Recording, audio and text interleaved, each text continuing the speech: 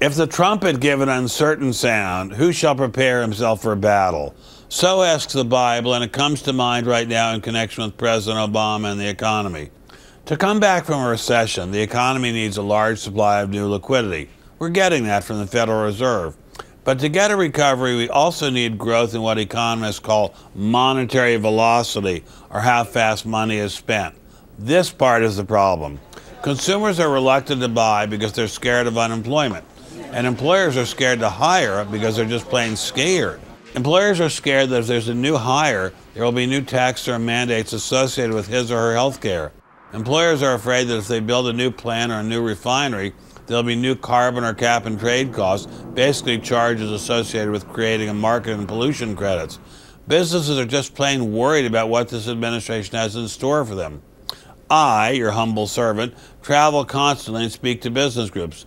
I often ask them if fear of government-required costs associated with new hires inhibits any of them from hiring. Routinely, almost all of the hands in the room go up. This brings me to my respectful suggestion for our president.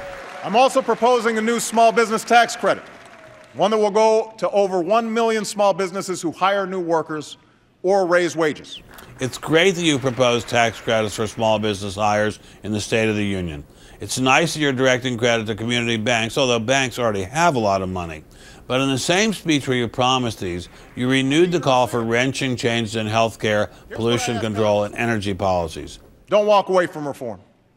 Not now. That scares employers. Maybe it's time for you to go on a long vacation from new attacks on business.